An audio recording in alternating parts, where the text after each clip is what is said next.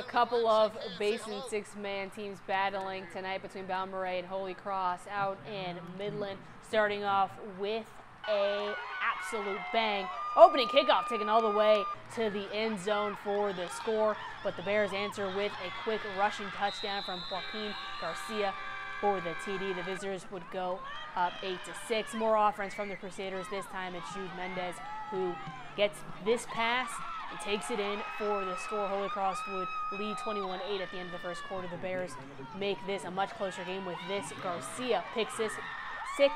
He's doing it on both ends. Holy Cross right now is leading 66-48.